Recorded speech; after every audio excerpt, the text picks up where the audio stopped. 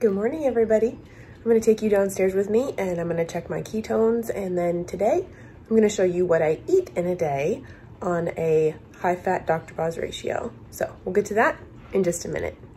With every start, we are born again. Open your heart, spend this time in your head. Okay, let's head downstairs. Oh, I need a selfie stick right now. I don't have a selfie stick. My kitchen's probably a disaster. It's not bad. It's actually not terrible. And it's gorgeous outside. So, I'm gonna take you guys over to the breakfast table with me. And I will do I'll do them right here. I'll do them right here in the kitchen. Oh, it's wet. Why is it wet? Don't know why it's wet.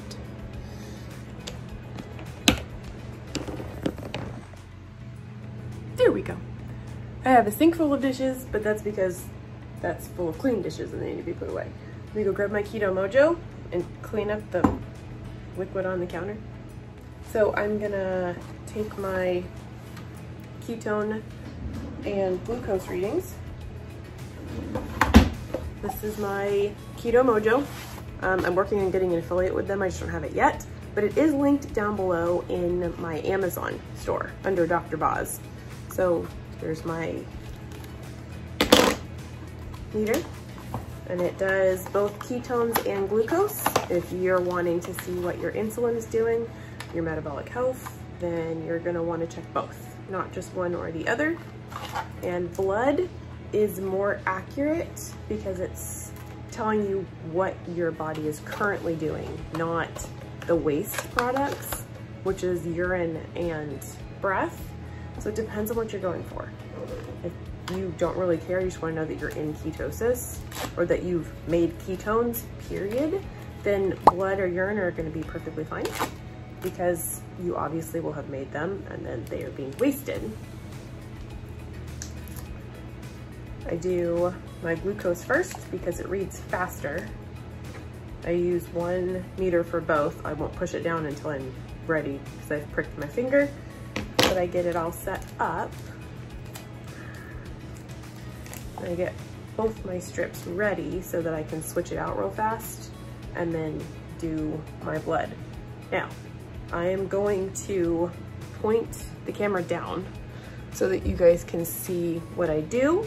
If you get squeamish and a drop of blood is enough to make you want to faint, then you're going to want to skip over this part because that's all that's going to be there is 1 little drop.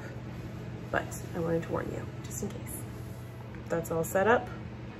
And then my other strip is ready right here. I'm going to prick my finger, usually do it right on the side.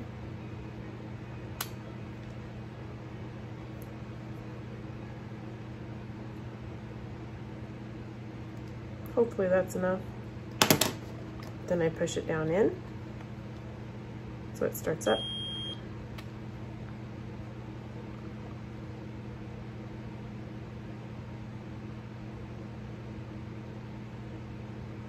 I'm just going to soak some up.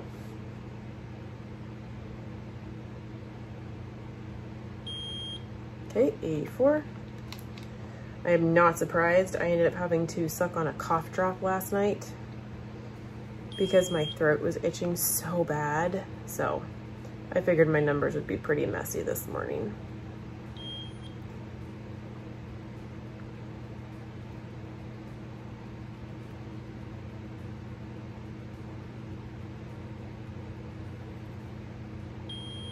And then 3.3. So what you would do is you would take the glucose divided by the ketones. I also have an app that will tell me what my GKI is. So you can look at the Keto Mojo app, they'll give you the GKI, but it's a good way to track your numbers. So I will pop it up right over here so that you guys can see what that looks like. And then to get your Dr. Boz ratio, you would just divide the ketones into the glucose. So glucose divided by ketones gives you your Dr. Boz ratio, and that tells you what you're doing for the day. So now it is 10:30. I'm gonna go ahead and make my fatty coffee. I'm gonna show you guys how I do that because I have gotten rid of the collagen powder. So it's a little bit different than it used to be. I'll show you how I make that, and I'm gonna suck on that for like 30 minutes, and then I will eat my food, and I will show you what that's gonna look like for the day. All right, so for my coffee, into my Yeti, I put 1 whole egg,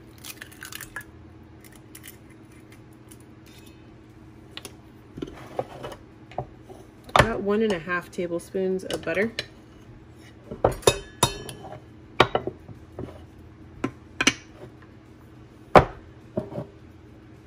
like, I don't know, 1/8 of a teaspoon of salt. You can use MCT oil or coconut oil. I do about 1.5 tablespoons. Eyeballs for everything.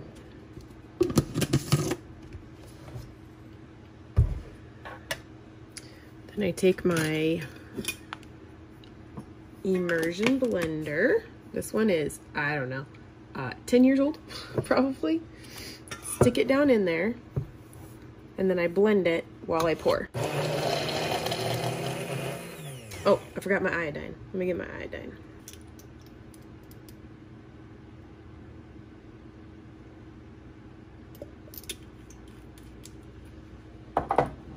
Now I'm ready. There we go. Then, while you're blending, you pour.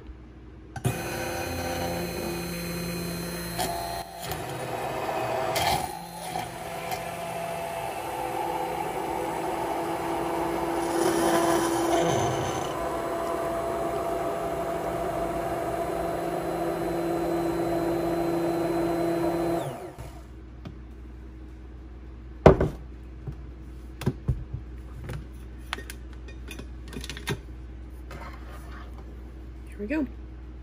That is my nice, creamy, fatty coffee.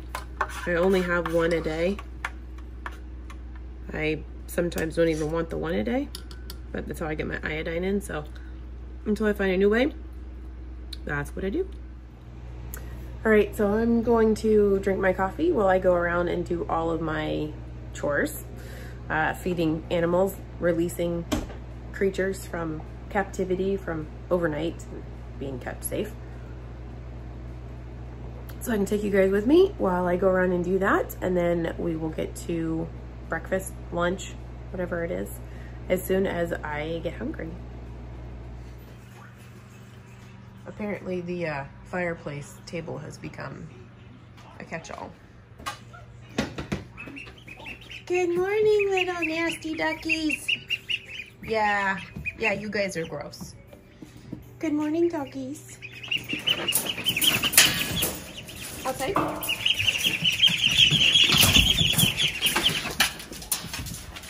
Let's go. Outside.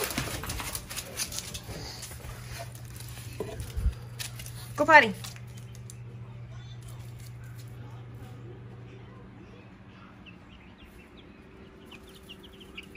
Good morning, little floofs. Are you trying to learn how to fly?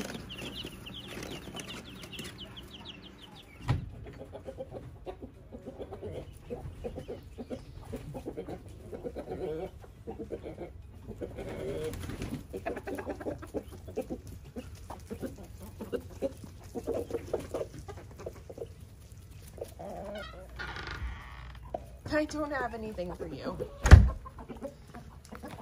Not yet. Excuse me, everybody. Oh, thank you. Oh, well, that's helpful.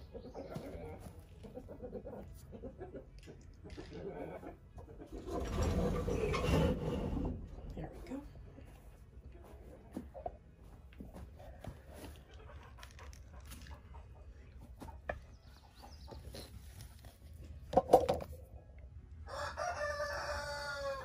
Oh my goodness. Oh, somebody laid their very first egg. It's so tiny. It looks like a quail egg. I've never seen one that small before. Oh my gosh. That's a typical chicken egg. Oh my gosh. That's adorable. Why have laying boxes when you get corners?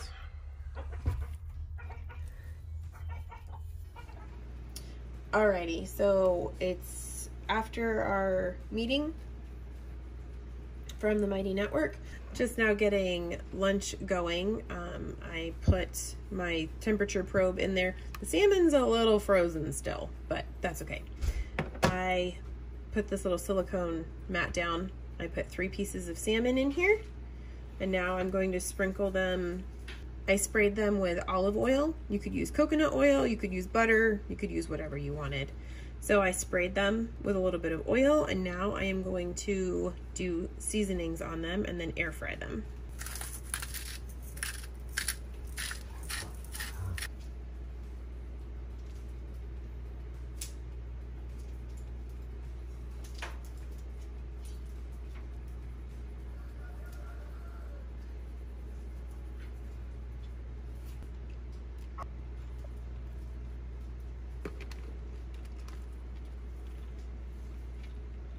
All right, I did garlic, onion powder, Parmesan, and now Italian seasoning. Now I'm gonna air fry this at 400 degrees until it reaches 110, which is medium rare, and then I will pan fry it to sear it up and get it crispy.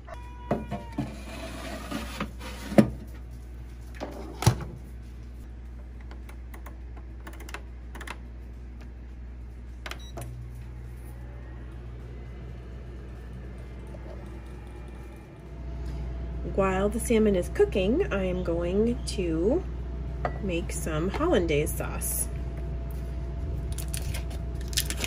while it rains and thunders outside. Hopefully I don't lose power. So you're going to take a half a cup of butter,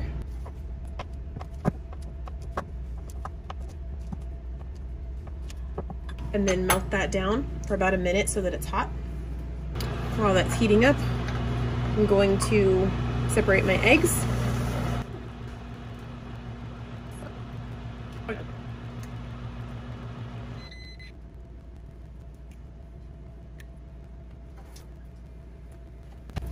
All right, then the recipe from the website that I found online, which I'll link down below so that you can see who actually came up with this.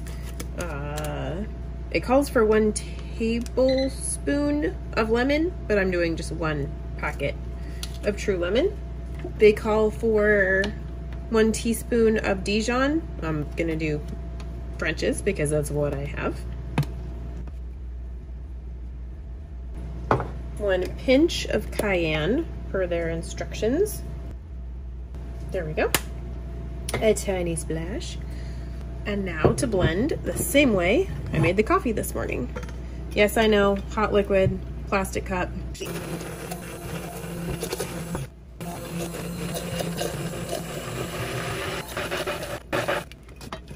There we go. There is the Hollandaise sauce. So I'm gonna let that cool off while my salmon finishes cooking. All right, this is going off. Let me check on those, pull them out.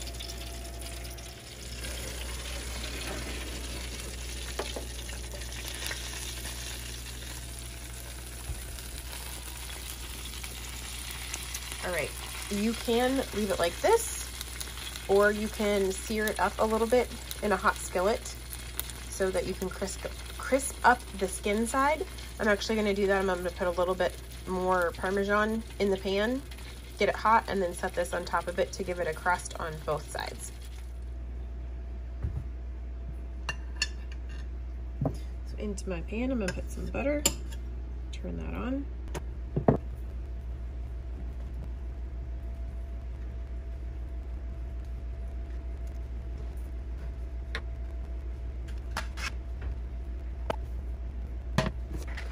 I'm gonna sprinkle some more Parmesan down into the bottom.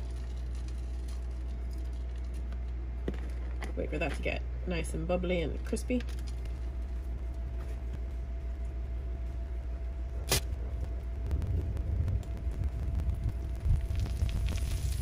Now it's bubbling, I'm gonna put the salmon right on top of it.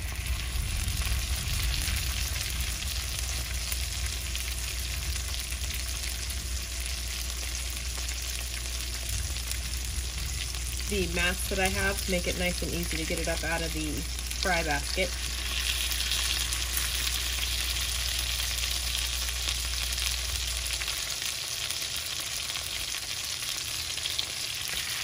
There we go, now let's let that cook. It hasn't been very long, just long enough to kind of crisp up the cheese. Now I'm gonna pull it off and plate it.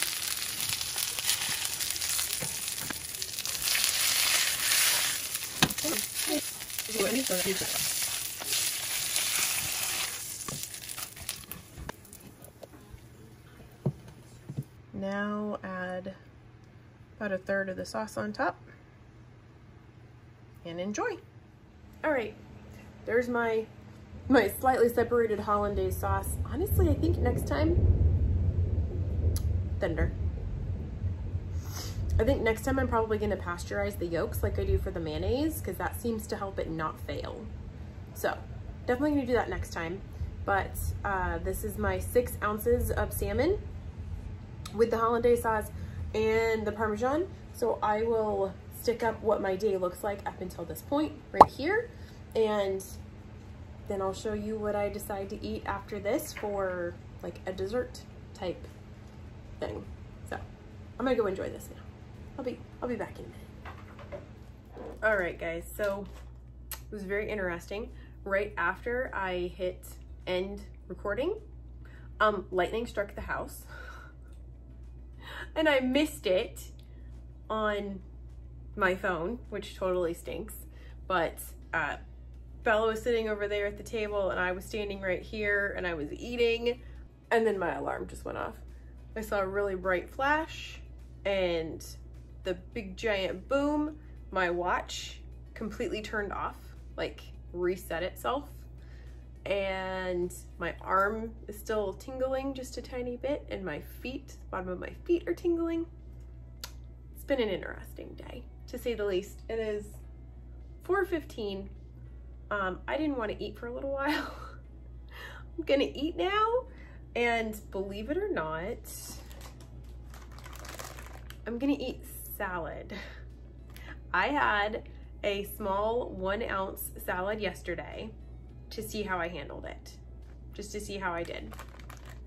I was down another pound overnight, so I'm guessing I handled it just fine. I've had no other negative side effects.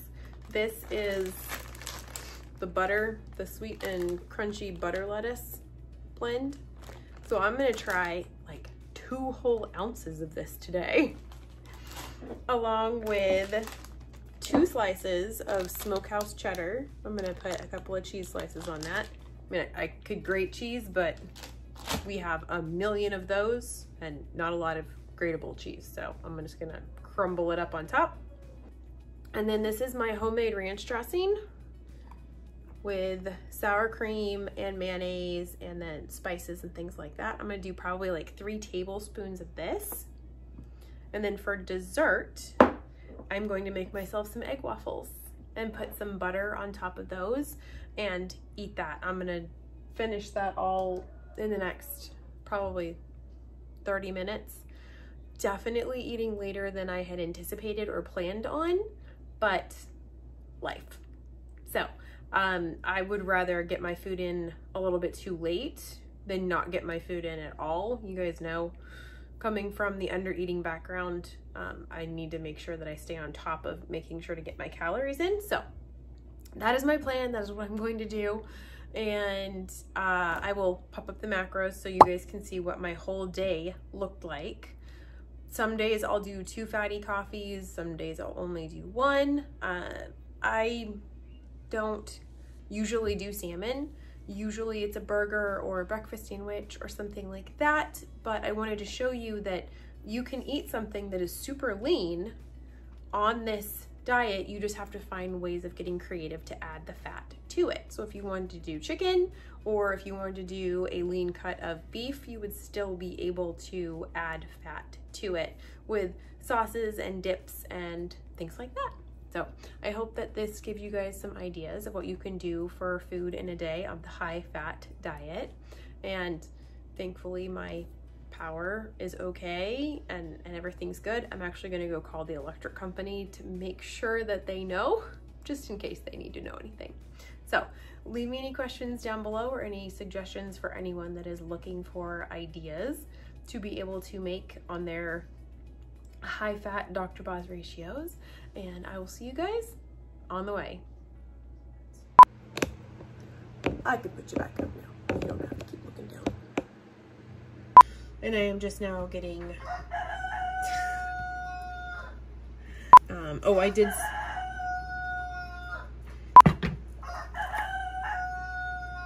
no dogs. No.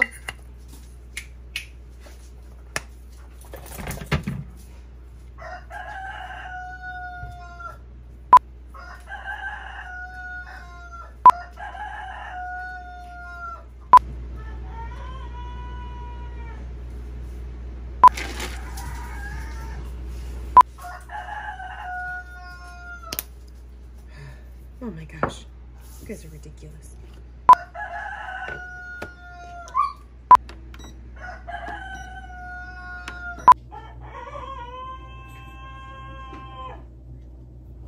That is 2 ounces of lettuce right there. It's actually a lot of lettuce. So that's 2 ounces. Shrukin, move your head, bud.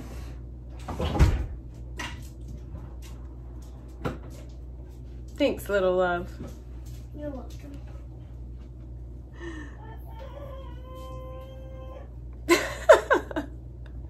They're still noisy, huh?